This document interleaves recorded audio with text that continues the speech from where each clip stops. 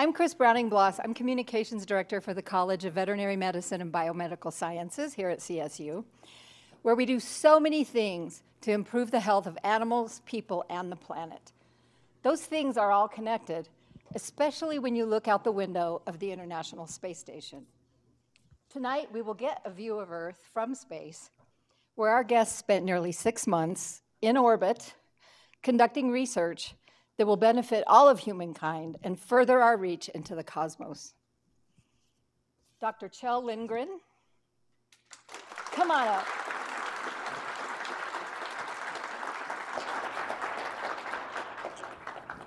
Have a seat. Awesome, thank you.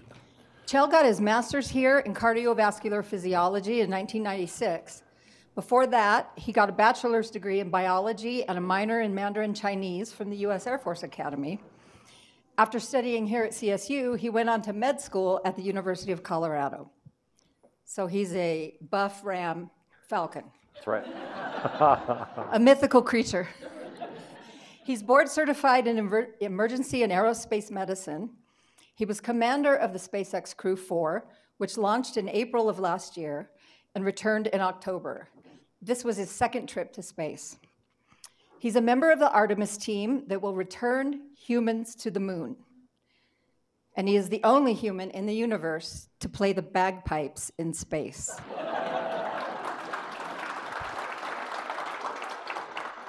Jessica Watkins grew up in Lafayette, Colorado.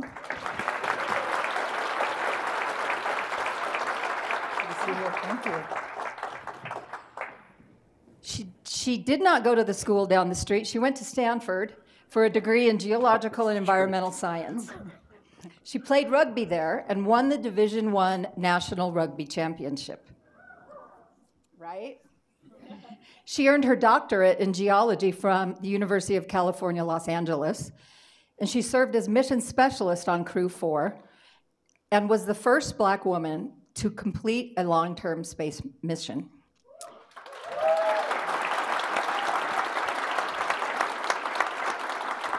They spent 170 days, almost 6 months.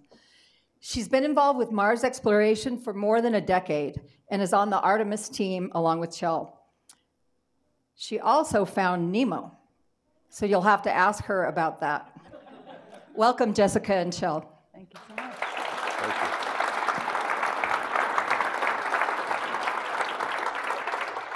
you. We're uncomfortable sitting down up here, so we're actually gonna shift. Perfect. We are absolutely excited to be here. Thank you so much for taking time out of your evenings to come and listen as we share our most recent experience on the International Space Station.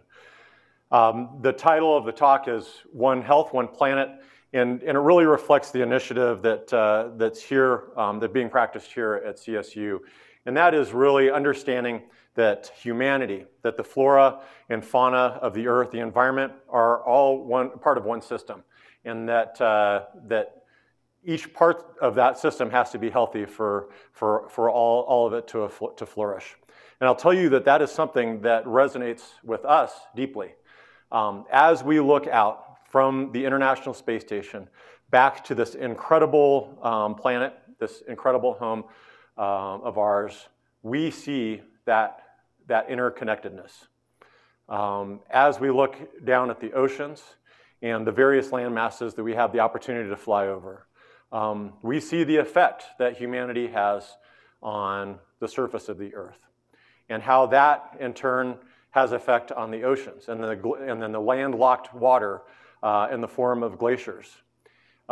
We see how what one country does has effect on its neighbors, how humanity is connected across the globe, and how we are deeply affected by the state of the environment and the other occupants of the earth.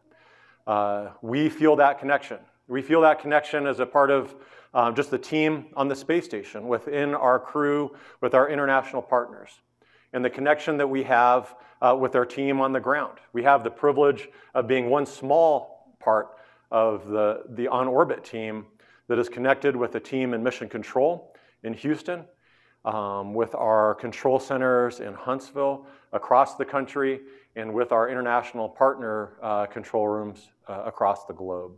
We feel that. And so understanding the impact that we have, the impact that each of those teams have on our overall mission, I think is kind of a microcosm of what we see as we look back at the Earth. I think that as we look at the Earth, there are some that fly that will look at the Earth and feel disconnected, will feel very remote from our family and friends. But having spoken with our crewmates as we have time to share our experiences in low Earth orbit, I think we all had a sense of connectedness, a connection as we flew over places that are familiar to us, where we know we have family and friends, a connection to the Earth, mainly based in the realization that that is all we have. So as we look out at the Earth in this dark void of space, we see our home planet as one discrete entity, unique in human experience, looking to the left, to the right, up and down around the Earth. It is all we have. We see the very thin, fragile atmosphere that surrounds it. Living on the space station, you begin to sense the fragility of what is essentially humanity's spacecraft, Spaceship Earth. On the space station, we recognize that if something breaks, that it puts our crewmates and ourselves at risk. The space station provides us with oxygen to breathe, food to eat, clean water, and an atmosphere at a pressure that sustains life. We spend 30% of our time doing corrective and preventive maintenance to maintain the health of that spaceship. Again, with the understanding that if we don't do that, that we are just an aluminum sheet of metal away from the vacuum of space. And so as we look back at the Earth and we see the changes that humanity has had on the Earth, and many of those changes are for good. We see the effect of agriculture, things that we need to do to take care of our populations and our communities, but also have the recognition that there are ways to do those things that continue to take care of the Earth as well, to prioritize the health of the Earth as we are continuing to take care of our communities. But I think when we come home, we also recognize that none of us, or very few of us, spend 30% of our time taking care of this spaceship. A spaceship that is providing us with oxygen to breathe, food to eat, and a breathable atmosphere.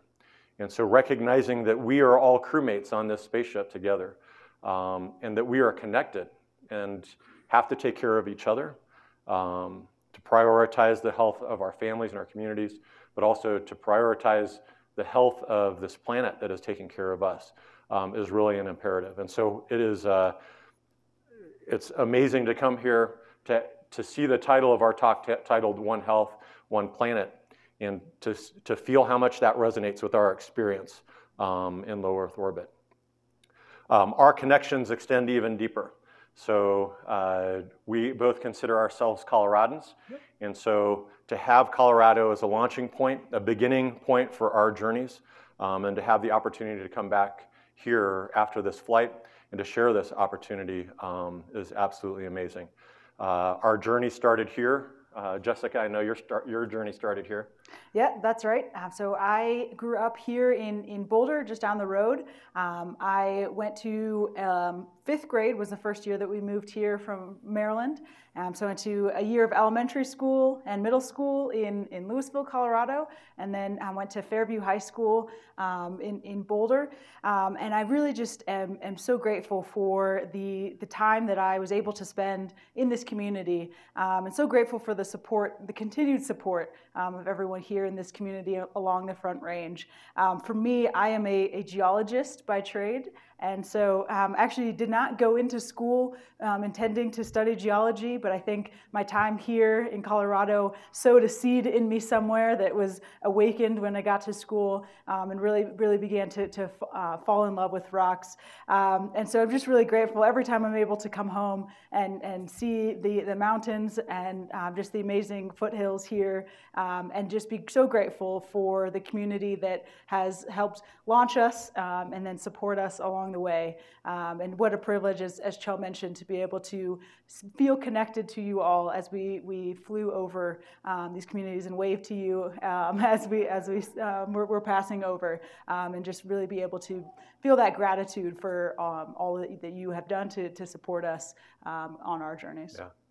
And then, as Chris mentioned, I'm an Air Force brat, so I was born in Taiwan. I'm not from Colorado, but I got here as soon as I could.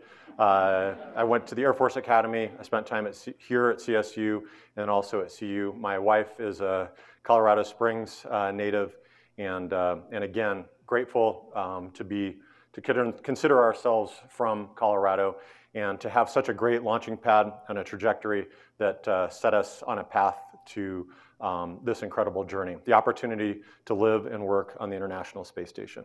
So now we'd love to share what that journey looked like with you all.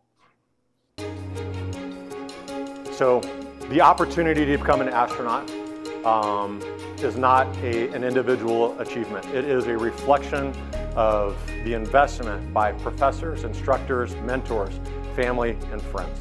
And likewise, getting to fly in space is a team effort. It is a reflection of the investment from our trainers, instructors, flight controllers, all investing in us along the way, such that after about a year and a half of training, 1 week prior to our launch, we make our way out to Kennedy Space Center. We start putting on our spacesuits in preparation for our mission to the International Space Station.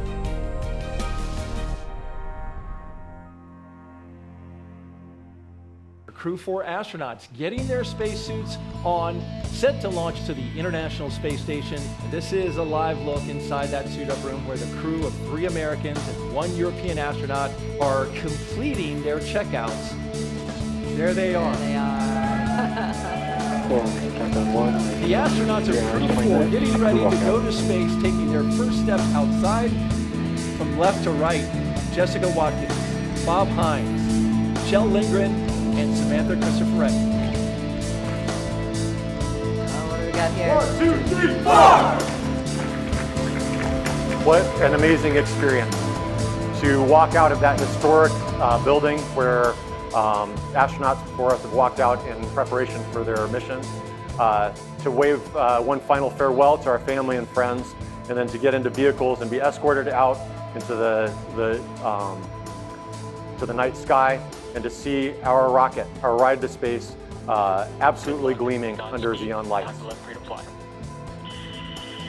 Copy SpaceX. We'd like to take this opportunity to extend our thanks to our NASA, SpaceX, international partner teams, and most of all our families for getting us to the threshold of this amazing opportunity to launch to the International Space Station from Kennedy Space Center.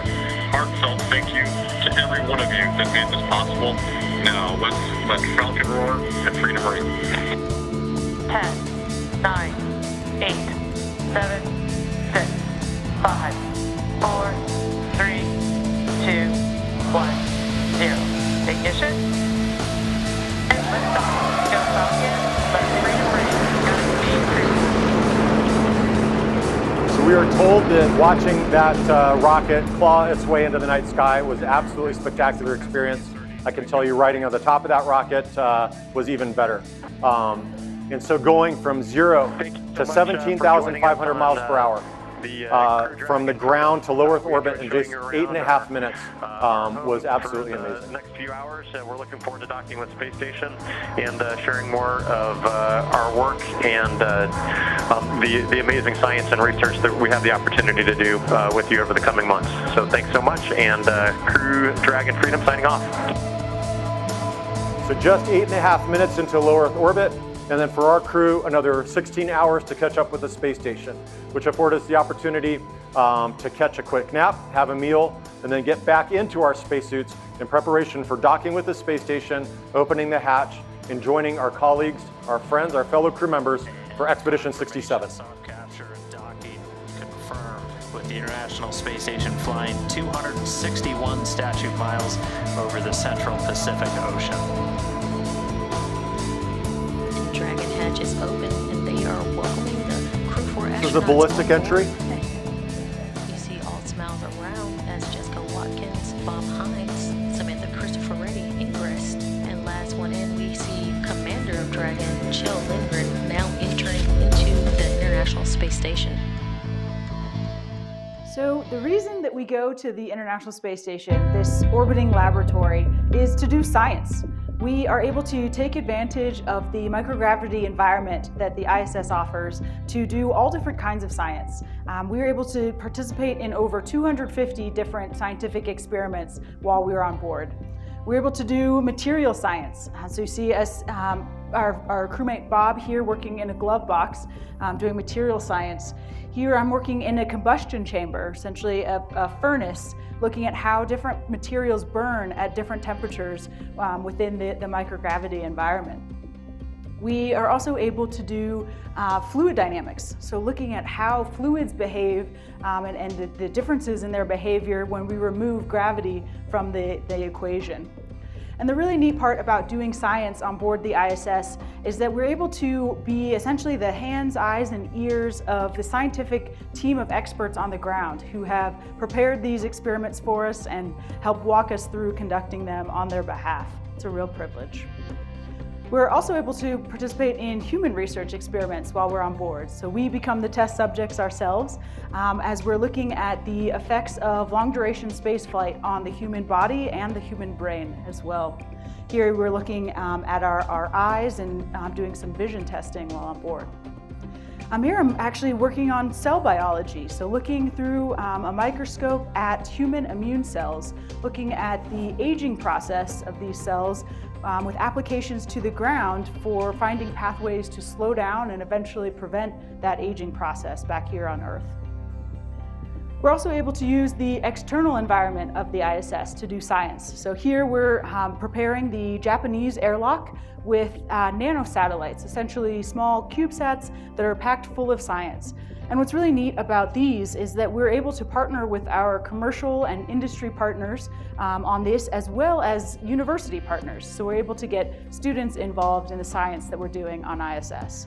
It's pretty awesome to be able to watch them deploy out into space from the cupola. You'll see that right here. We also were able to participate in several technology demonstrations, so helping to develop the technology that will help pave the way to the moon and eventually to Mars. So awesome to be able to work on robotics as essentially assistants to crew members in the future. And then one of our favorite technologies is this one here, where we were developing new ways of growing plants on board station.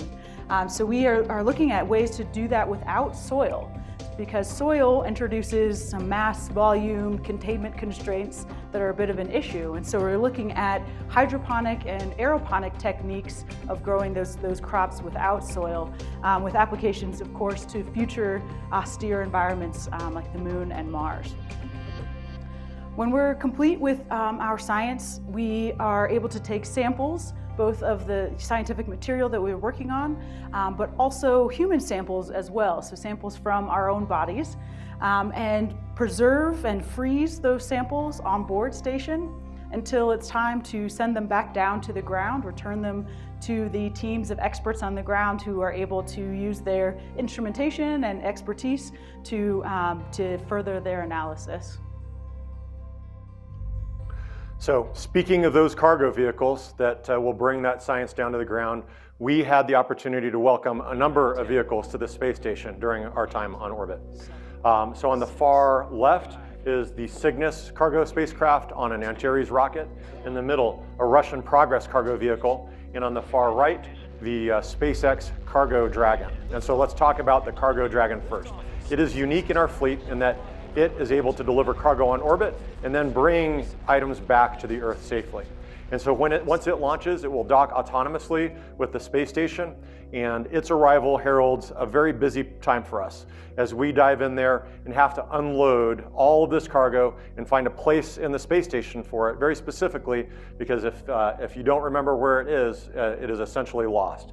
And so imagine a moving truck pulling up to your front door every 2 months and having to find a place for it. So once we've emptied it out, get to enjoy the fruits of our labor. We get some fresh fruit with these vehicles, which is very, very welcome. And then once that cargo vehicle is empty, we start the loading process.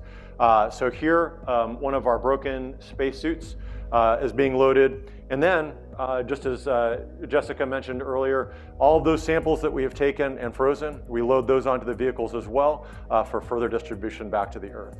So once that vehicle is fully loaded, we undock it from the space station, and then it returns to the Earth, slowing down in the Earth's atmosphere, deploying parachutes, landing in the water, and recovered by our SpaceX partners, brought back to land, and then all those scientific samples and equipment distributed across the country. This is the Cygnus cargo spacecraft. So it flies up to 10 meters away and station keeps, and we reach out with a robotic arm to grab it and then attach it to the space station. Now this one was already on station when we arrived. It had already been unpacked, and so our job was to fill it with trash. We have the honor of being the trashiest crew in the space station program. We hold the record for the most trash packed into one of these cargo vehicles. We're very proud of that. Yes. Once that's loaded up, we detach it from the space station and set it on a path back to Earth. And this time, this cargo vehicle will actually burn up in the Earth's atmosphere. And that's how we dispose of the trash on the space station. It looks a lot like a meteorite, but one person's shooting star is another person's dirty underwear. So be careful what you wish upon. And then finally, we had the privilege of welcoming the Boeing Starliner to the space station. So the Boeing Starliner is the additional partner in the commercial crew program. We flew on the SpaceX Crew Dragon to the space station. The Boeing Starliner is the other spacecraft in that setup that will ultimately be delivering crews to and from low Earth orbit. And so this was a momentous occasion for us, the first vehicle to successfully launch and dock with the space station, the first Boeing Starliner to do that, and it really sets us up for delivery of future crews to the space station. PMA-2, which is where the docking adapters are on the very front of space station, and now you're entering into Starliner. So welcome to Starliner for the very first time ever in space, and Rosie the Rocketeer is sitting over in the commander's seat along with her 0G indicator, Jebediah Kerbal.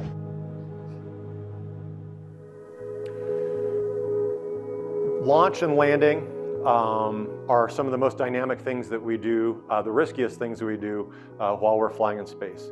Joining with that is the opportunity to do a spacewalk. Now, the US spacesuits were unfortunately non-operational during our mission because in a previous spacewalk immediately before we arrived, we had a water leak into the spacesuit.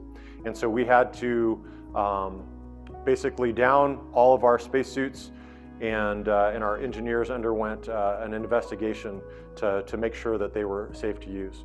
During that time, however, Samantha had trained with the Russians in their spacesuit, and so she had the amazing opportunity to do a spacewalk with the Russians to activate the European robotic arm on one of the newly delivered segments. And so she did not have the opportunity to do a spacewalk during her first time, her first mission, and so this was really just a unique thing to be able to do that. The space station is not just our laboratory and office, it's also our home. We like to have a little bit of fun. Here's Samantha as Wonder Woman, Waddy as an absolutely amazing Spider Woman,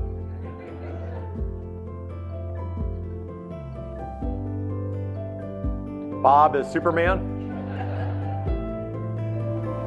and I'm Wonder Woman in my invisible jet. Weightlessness, being in this environment, is absolutely amazing, and it is incredible how quickly our brains adapt to the idea of floating.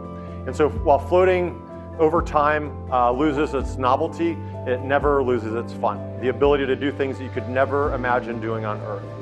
And then also the opportunity to see fundamental physics at work, to see a ball of water coalesce into a sphere, to see how it refracts light, and then to blow a bubble of air into that bubble of water, and to see how that changes too. We remain cognizant of the fact that we are surrounded by electronics, and so we try to be good stewards of the spacecraft that we're in when things go wrong. We never ever mess with each other during public affairs events. And as my kids have taught me, it's funny the first time, it's funny the second time. He's like our professional yo-yoer on the space station. Oh, wait a minute. What is this? Here comes the child ball. Oh my goodness. It is a chill ball. This was definitely our We just need to be favorite game careful not to play. break the child ball. So we like to have fun, but there's a lot of work to do as well. Our workday goes from 7 in the morning to 7 in the evening, and part of that workday includes 2.5 hours of exercise to maintain our bodies in preparation for coming home. So it turns out that living in weightlessness is incredibly hard on the human body. And rather than being in weightlessness, you're laying flat in bed for 6 months, which results in cardiovascular deconditioning, loss of bone mineral, and muscle strength.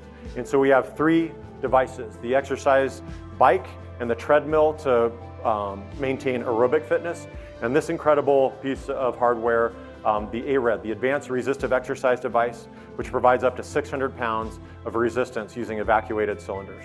Reconfigurable to allow us to do squats, deadlift, reverse deadlift, to maintain bone health and muscle strength in preparation for our return home.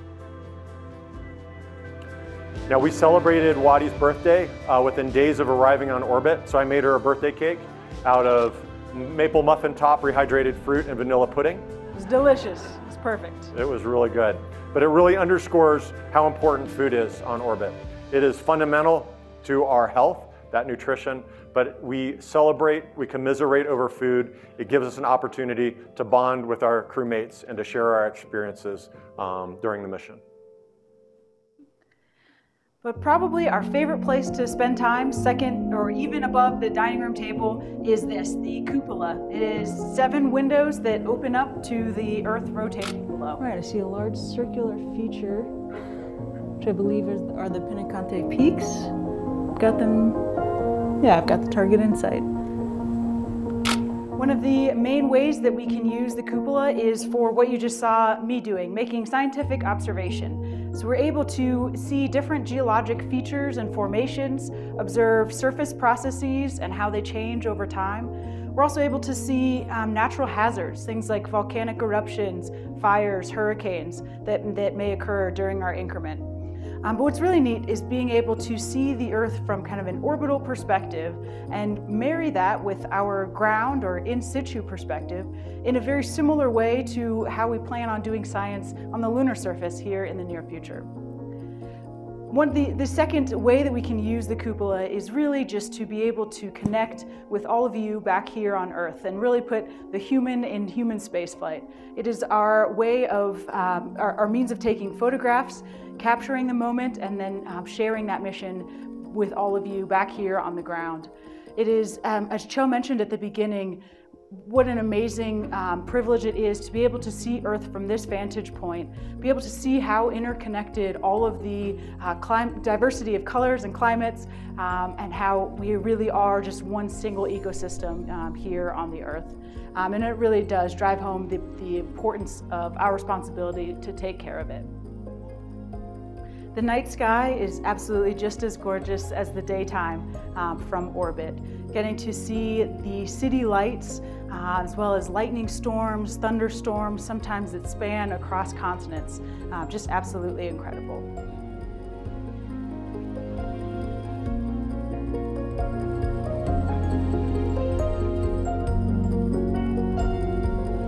Some of our favorite times as a crew were times where we were able to gather together in the cupola and just watch the world go by, really often in stunned silence at just how amazing and how beautiful our home is. We were also privileged to be able to be on board during times of high solar activity that resulted in geomagnetic storms producing these absolutely phenomenal aurora.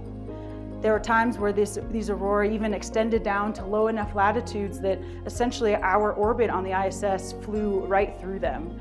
And so just absolutely incredible to be in the cupola and watch the aurora dance around us. It is the only thing looking out the window that gave me goosebumps. That may also be because we were being exposed to higher radiation at the time.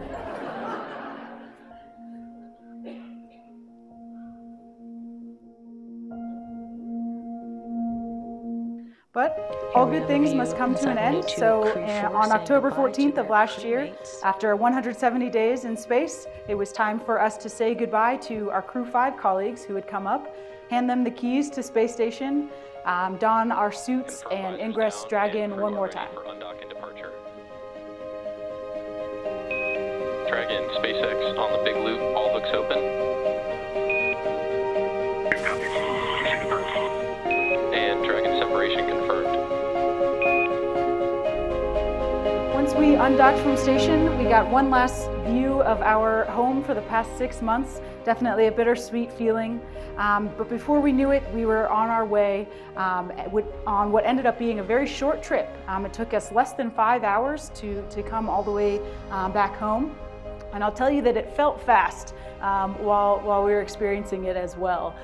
To give you a sense of the speed that we were experiencing, when we were at about half the altitude of ISS, we were moving at about 2 miles per second faster than the ISS, which is already going at 17,500 miles per hour.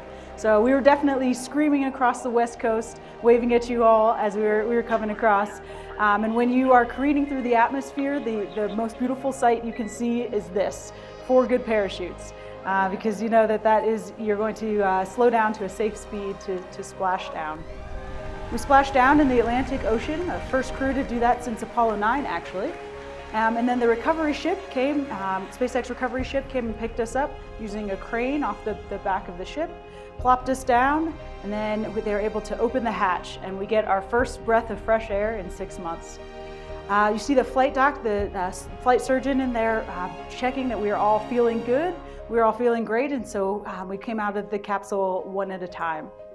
We get taken over to a medical bay for a few more checks, and then onto a helicopter, to an airport, onto an airplane that eventually takes us back to Houston, Texas, which is where we're based out of.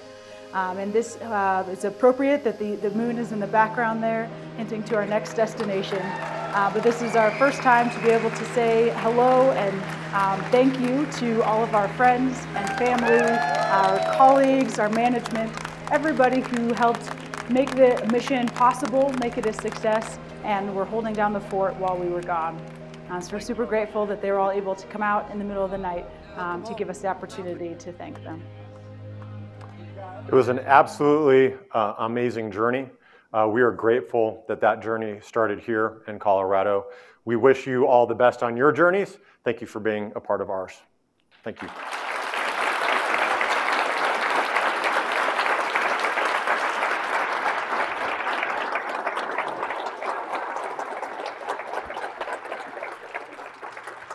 Well, I'm sure people have questions, so we'll have mics out in the audience. I can walk around with this one as well. If anybody wants to start, ask an astronaut a question. We'll get a mic to you. Thanks. I only have a million questions, but I'll give you one. Okay. Of all of the science and experiments that you did, was there one particular one that caught either of your fancy that relates to our topic tonight? Sure. So I'll start. We had a rodent research mission on our flight. So using a live animal model to study issues that have impacts for future astronaut health and for health back here on the Earth. I think that is one of the most important parts of the science and research that we do, is that we we're doing those studies to extend our presence in the solar system, to support our long-duration astronauts as we reach for the moon and reach for Mars. But that all of that science is also intended to improve life back here on Earth. That what we study, many of the conditions that we encounter, and some of the symptoms that are caused by exposure to weightlessness have analogs, clinical analogs back here on Earth. And so studying us, studying the changes that happen in our bodies, and using that weightless environment to conduct basic research all feeds back to improve life back here on Earth. Yeah, absolutely. And my answer has similar implications, I think. So there's a real theme here. For me, getting to participate in the X-Roots is the plant growth experiment that we were a part of.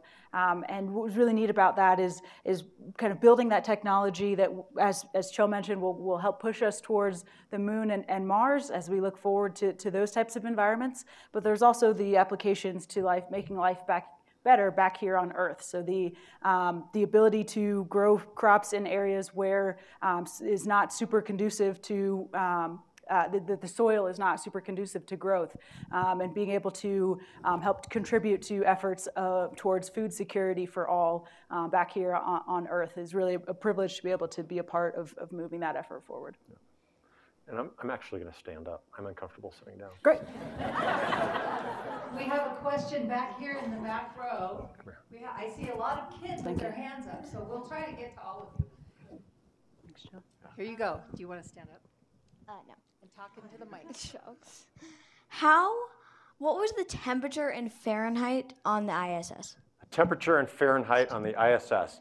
It is 72 degrees every day, which is awesome when we launch in April and return in October and completely miss the Houston summer. So there are a couple of extra benefits to being on the space station. So one is the weather. Two, that we don't get colds up there because we quarantine before we leave. We don't let anybody fly into space that's carrying a cough or a sore throat or a cold with them. And with no, when we don't have an upper respiratory infection, viruses, those sorts of things to share, then we don't get sick on orbit, which is really cool. No mosquito bites and no fire ant bites. So. We got a question over here. Sure. Is it okay if I ask 2 questions? Sure. Okay, my first question is, I heard there was something being built called the space elevator. What is the intent on that? Do you want me to do that? Yeah. So that is it's a really cool concept. The idea is that we essentially put, over time, a satellite in space that is anchored to the Earth with some serious advanced materials like carbon fiber, nano materials to connect the two. And so instead of having to launch things into space, we can actually maybe use solar power and have something attached, essentially a motor that can then carry satellites up into space on this elevator. So it would decrease how much it costs to send things into space. There's some really cool books that envision how that might work. So some science fiction books that I think for me is really cool because of how science fiction ultimately then informs science fact and kind of feeds on itself. So a lot of things that authors envisioned in the past, we are actually doing now in space. And then the things that we get to do inspire authors to dream even further. And so this space elevator concept is one that I think would be really interesting if it ever comes to fruition. And what's your other question? Can I just Yes, absolutely. So I have a question. How do you handle zero gravity on the ISS without like tumbling around and not being able to control yourself? Yeah, I'll answer that one. The answer is that when you first get there, you don't know how to do that. So you may have seen in the video that when I came into the space station for the first time, I come barreling in to give my friends a hug. But that's because it takes some time to get used to zero gravity and to learn how to float around and use different handrails appropriately to move yourself along and make sure that you're inputting the right amount of force so that you're not pushing off and going clear all the way back to the backup station, but you're getting around where you need to go. So it takes some time, but luckily we have our friends who've been to space before who can help us learn how to maneuver in zero-G. There are some new flyers when they fly that get the nickname or call sign hurricane or yard sale, because wherever they go, they leave this trail of stuff that's being knocked off the wall and creating a disaster. But everybody gets better. You guys were great. Yeah. Never, never. All right, we have a question right here. Me? Yes. I can hear myself. I gotta say, you can do it. So I want to be a scientist when I grow up, and I want to experiment with chemicals and space.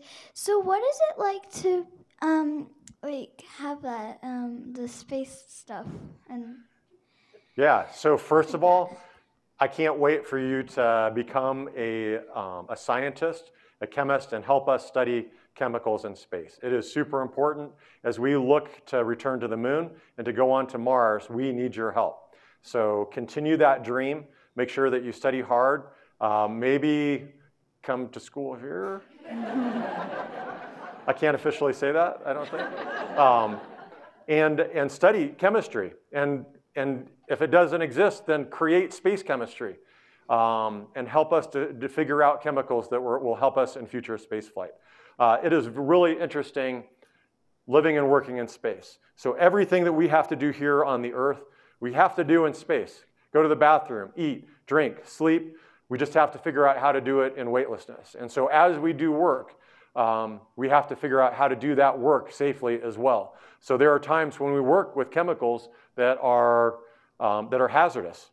And so we have to take extra precautions, because when a little bit of dangerous chemical leaks out here on Earth, it falls to the ground. A little bit of dangerous chemical leaks out in space in weightlessness, it can go anywhere, including your eye, on your skin. And so we take precautions anytime that we're working with those hazardous chemicals. And then when we're working with them for scientific reasons, we have a glove box, and you probably saw that in the video. I was in the glove box, and that is to contain those hazardous chemicals to protect the crew, and then also to preserve the science, to make sure that we're getting clean science for our partners below. There is a question here. There are 3 little boys. So I'm trying to decide who seems the most eager. I think it's you. Oh. How many stars did you see? That was one of our favorite things to do, is to be able to see the stars. One thing that's really neat about the stars, we saw probably about the same amount of stars that you can see here on Earth, especially if you go somewhere where there's not a ton of light. But what's really cool about seeing stars from space is that because we don't see them through the atmosphere like you do here on the ground, actually the stars don't twinkle. They don't have that little twinkling effect when you see them from ISS. So that part's pretty neat. But I'd also say that in the night sky, that what stole the show for me was the moon. The moon was absolutely gorgeous. Getting to watch it set into essentially set into the limb of the Earth every 90 minutes was absolutely incredible. And what was also cool, that while we were on the space station, the James Webb Telescope became operational. And so as you all were watching images coming back from that telescope, we were watching those as well. And that was just absolutely spellbinding to see as things that, again, as partnerships across organizations on the Earth and international partnerships have yielded absolutely spectacular images of the universe. And we continue to achieve these goals through teamwork. Someone's arm looks tired over here, so. How did you get the plants to stay up with no soil under it? Go ahead. You want me to? Okay. So I loved working with the plants. I got to work with plants during my first mission. And as Jessica mentioned, in the past we've used soil. And so during that mission, we had little packets of soil, little pillows of soil, and the seeds were tucked into that soil through gauze. And as the plants grew towards the light, the roots grew into that soil. Now, we want to use this technology. We want to be able to grow plants for future exploration, to be a part of our food system, to provide fresh, a sustainable fresh food source, to join the other shelf-stable food that we eat, to participate in our environmental control system, to provide oxygen and scrub carbon dioxide out of the air. I dream, so again, science fiction, I remember movies of like greenhouse modules and how amazing it would be to be able to float into a module that was just carpeted with plants. And I dream of what that would smell like. And I may admit to sticking my head into the plant habitat occasionally just to smell the smell of earth. And then psychologically, the opportunity, I think across our crew, we appreciated the opportunity to take care of these plants, to see them grow from day to day, something green and living in this otherwise sterile environment of white paint and aluminum. So as we go towards that goal of the sustainable food source, we moved away from the soil to hydroponics and aeroponics, which is much more scalable. And so that's basically using water and air mist to feed these plants. And it was cool just to see, I think there's a picture there of the root system just kind of growing out, not necessarily growing into soil, but just growing down and being able to feed that root system directly with water and nutrients. And we had some amazing crops. We grew peas, we tried to grow carrots, radish. Initially, we drew some kind of wheats and grasses. And the crowning achievement, at the very end, we grew cherry tomatoes. We didn't think it was working.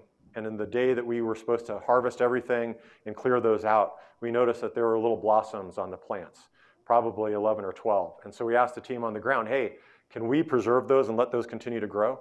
And so they let us keep those, and we planted new stuff around them. And then sure enough, over the next couple of weeks, they sprouted these green and then turning yellow and eventually to red cherry tomatoes. And they were looking amazing right up until we had to depart the space station. And so Crew 5, those guys, our follow-on crew, got to eat the cherry tomatoes. If there's any regret that I have about our mission, it is it's that we did not get to eat those. Great question. We have a grown-up with a question over here. First of all, thank you so much for the sacrifice, time, and dedication. What you've done to put your lives and your families on hiatus to collect the information. Just thank you so much for doing that for all of us. I really personally appreciate it. Thank you. My question is, because I will only know gravity here, what was it experientially coming back and feeling gravity on the body? I remember reading about the twins and the I don't want to say damage, but the experience that one of them had being up there for so long, right? Because he was up there extended. So, close to a year. Yes, right.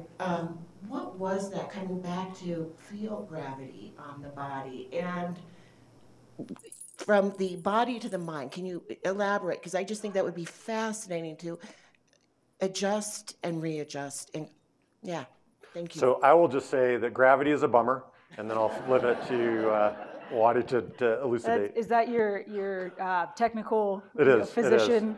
is. It's actually stronger. Okay. I have stronger words, but I can't share them in this environment. No.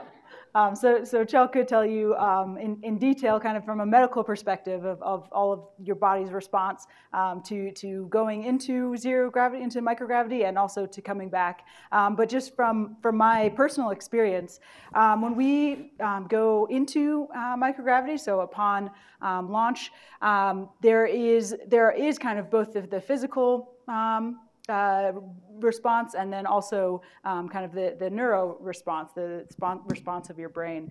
And so for the physical side, one thing that we definitely experience is a fluid shift that occurs. So and of course, in gravity, the fluids are able to flow to the appropriate areas within our bodies. But when we are in microgravity, that force doesn't exist. And so those fluids actually start to rise in your body, and we start to feel that inside your head. So we feel essentially what feels like congestion within your head and sinuses for the first few days that we were on orbit. Some people experience some sickness, some motion sickness, but our crew did pretty well. On the the neurological side of things, there's definitely a bit of an adaptation where your brain is trying to understand this new three-dimensional environment, trying to determine which way is up constantly and figuring out how to maneuver within that space. But it's pretty amazing. It's almost an out-of-body experience to watch your brain start to really put the puzzle pieces together and figure out how to take in the world around you.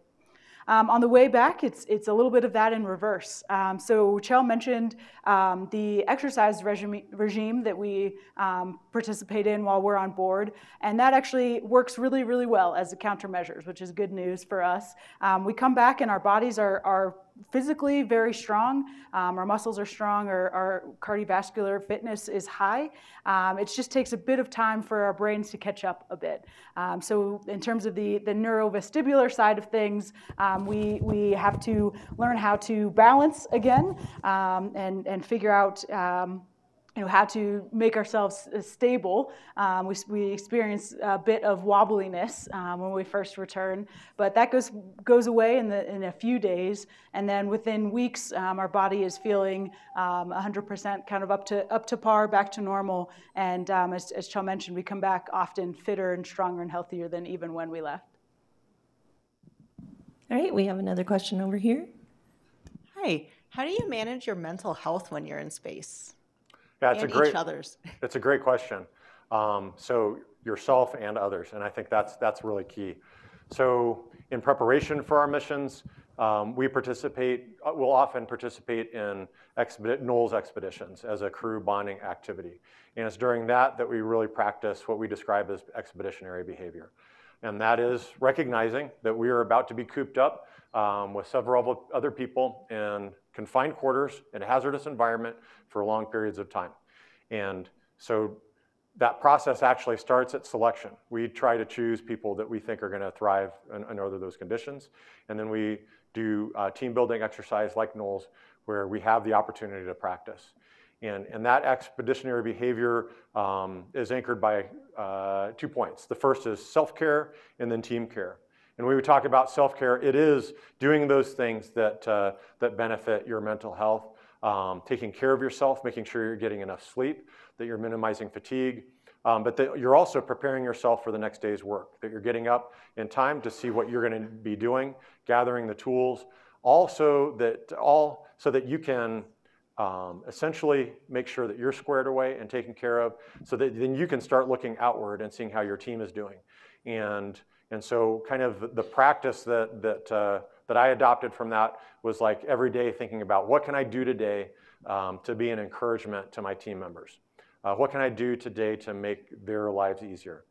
And so if you're taking care of yourself so that then you can take care of your team, and if everybody's practicing that, if everybody's looking around is like, how can I help take care of my teammates? You really can't help but have an extraordinary experience. We have more to kind of the individual mental health. We have an amazing team, an operational behavioral support team.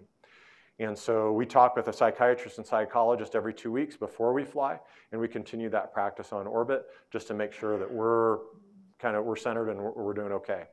And then we have this operational support team that provides things like movies and television series for us to watch while we're exercising. So we have a network attached storage that provides us those things.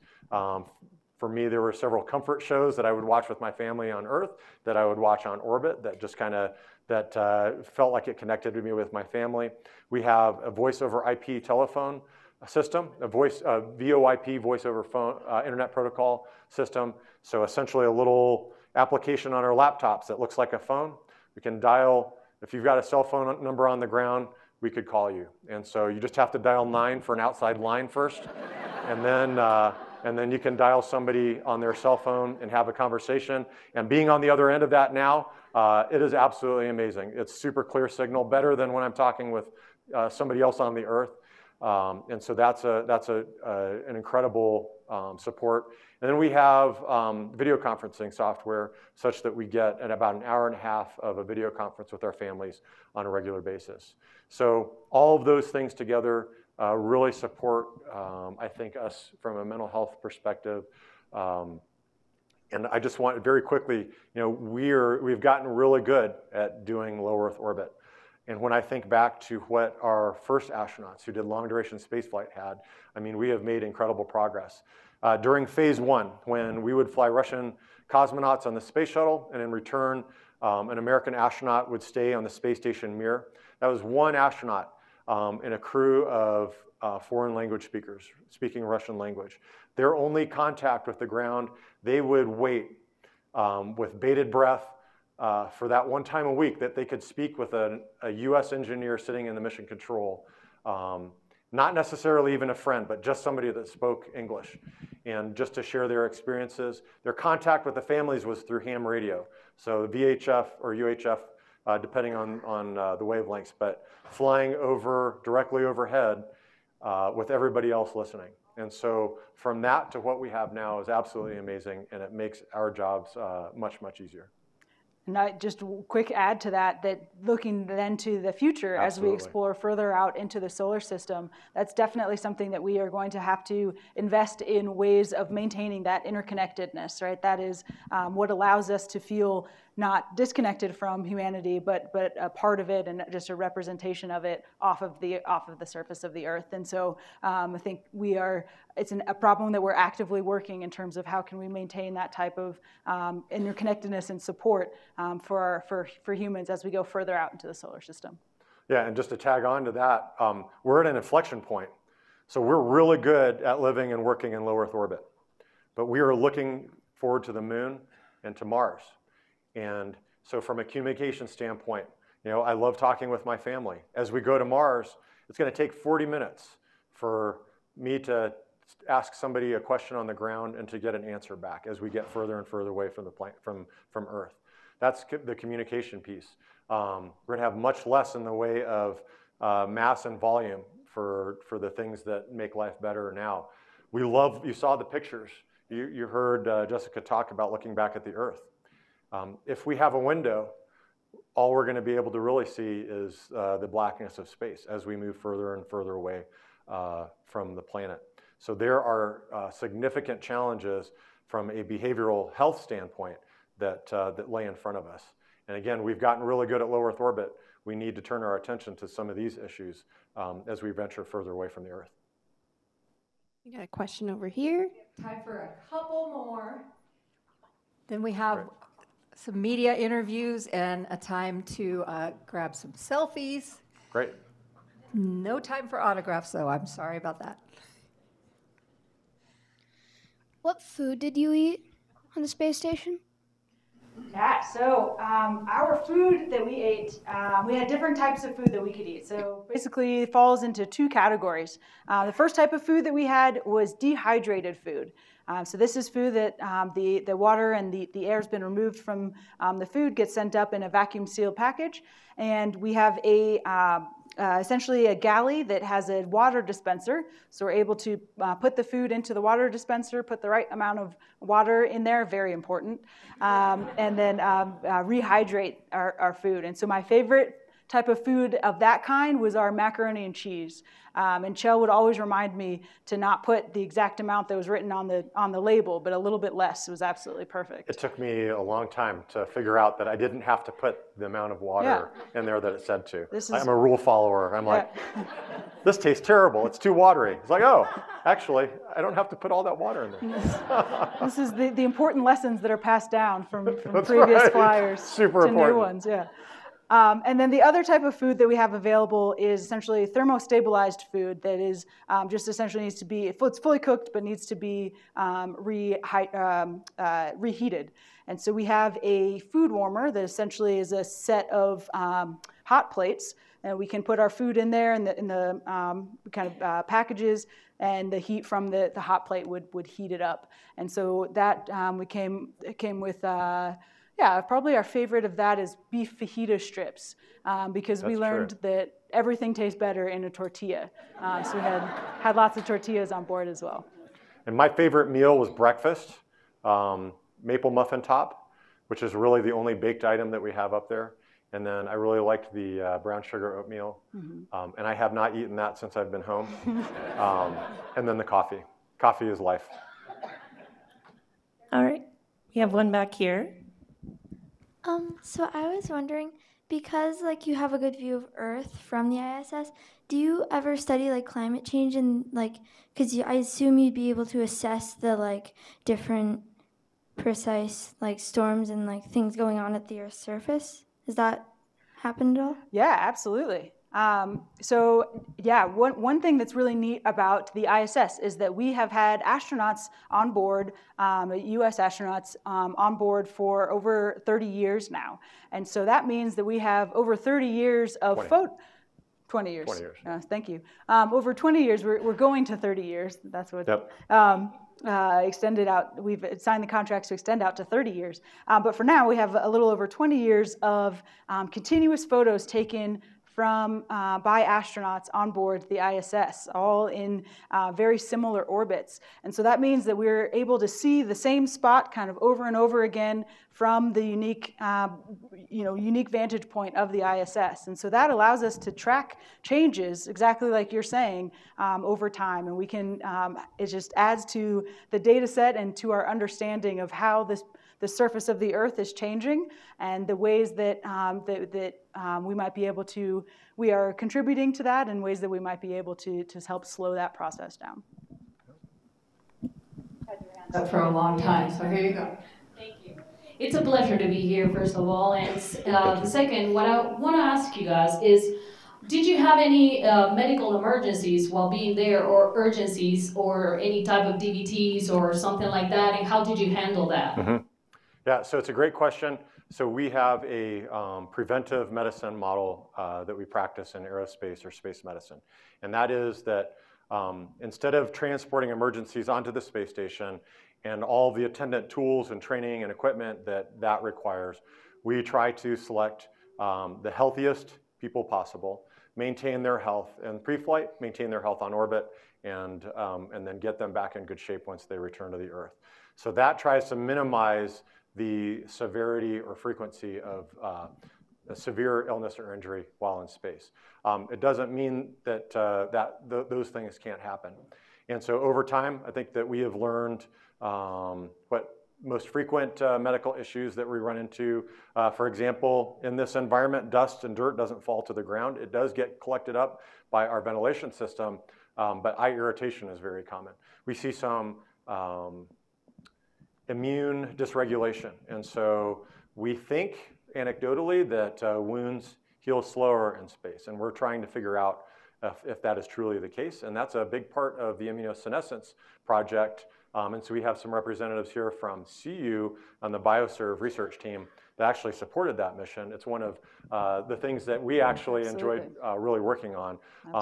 Down to the cellular level to understand what's going on with our immune cells that contributes to that. We have some immune hypersensitivity or hyperactivity in that many astronauts will develop skin irritation and rashes that are akin to kind of hypersensitivities. And so that's a big part of the things that we're kind of dealing with on a regular basis. We have not yet had a medical emergency that has required immediate treatment. So again, we've gotten really good at living and working in low Earth orbit, and our medical model supports such that if there is a significant illness and injury that requires advanced care, we're going to load that individual with their crew onto the spacecraft and return them to the Earth for definitive treatment. We have a small medical kit that can deal with lower level issues, that can stabilize some severe issues, but that's how we're going to take care of those folks. Now, we're at that inflection point. And as we look out to the moon and to Mars, once you're on your way to Mars, there is no turning around for a medical emergency. And so figuring out the techniques, the training, the equipment that's necessary to prepare those crew members for that long duration spaceflight is going to be very important. My suggestion is to bring an emergency physician with you. It worked out well for us. I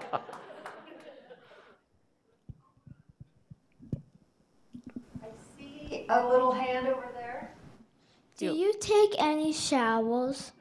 Oh. It's a good question. So 6 months would be a pretty long time to not take any form of shower. So, so for each other's sake, we do find ways to bathe. So a shower, of course, wouldn't work the same way that it does here on Earth. because without gravity, the water won't fall down on your body like it does here on Earth. And you saw in the video how water actually forms a sphere instead of small droplets. And so what we do instead is we have towels that have soap on the towel already, and we plug it into that same water dispenser that we use for food. We put water, hot water onto that towel, and then we're able to essentially scrub down with that hot towel and soap mixture. The problem, however, is that towel doesn't stay hot for very long, so it is maybe not as pleasant of an experience as it sounds like, or maybe as unpleasant as it sounds like, but it is effective at least. And one additional feature of that system is that you have to use one towel over 2 days. And so that means, for me at least, like I briefed this, and well, anyway, like I am very, very certain of which part of the towel that I have used, so that for the next shower, like I know which part to re-water and bathe with. And so I was sharing this lesson with some incoming crew members, and they were like, well, why do you need to keep track of that? And like, if you can't figure that out, then you just do you. It's all good.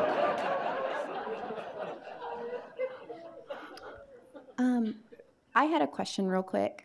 What are your roles on the incoming Artemis mission? Yeah, so we are super excited about Artemis. So this is NASA's mission back to the moon, the surface of the moon, and we are going to a new location, south pole of the moon, different location than the Apollo missions. And then also we are going to stay. So we're going in a sustainable way. So we're super excited about that. Artemis 1 was an uncrewed mission that went around the moon and back, and that was a successful mission in November of last year. And then we recently have announced the crew for Artemis 2, which will be a crewed mission around the room, a test flight to ensure that the environmental control systems and everything are ready for the big show. And so the follow-on mission to that will be Artemis 3, which will actually send humans back to the surface of the moon. So we are super excited about NASA's effort there, and really as a stepping stone to Mars on the way. In terms of our roles, everyone in the office, everyone in the astronaut corps is excited about bringing their experience and expertise to bear and help support that effort in whatever way we can, and contribute in whatever ways we're able to. For me personally, I'm a planetary geologist, so I have done most of my research on the geology of other planets, so I'm super excited about the idea of sending humans to do geology on the surface of another planet. So super excited about helping with formulating some of those operations. Mars, the moon. Oh, I see one last. Okay, last question. Thank you all so much. I'm curious, at post-mission, do you dream of being weightless? So since coming back, I have not dreamed of being weightless while I've been here on Earth. But about 3 months or so into our mission, I recognized that I started dreaming. It didn't take place on the space station necessarily, but I noticed that everybody was floating. So we must have been in space. So something about my brain kind of made that connection, and then I guess now my brain recognizes that I'm back here on Earth. Hey, we want to thank you so much for your enthusiasm, for your attention, for sharing part of your evening with us. It is a real joy to be back here, not only in Colorado, to be here in Fort Collins, which is really an important part of my academic journey and journey to NASA and to the space station. We look forward to the adventures that lay ahead for NASA, for our country, for our international partnership as we go on to explore the moon and Mars. And we are excited for the contributions that Colorado State is going to play, that the Colorado and the space community here. And then for all the young, I see a lot of young people that ask awesome questions here. You all are a part of that effort. We need your help. So study hard, science, technology, engineering, math. That is the language of spaceflight. So learn that language and come explore with us. And we would love to, I think we're going to have an opportunity to take maybe some pictures over here with you. We'd love to do that. But thank you again for being here tonight. Thank you. Everybody.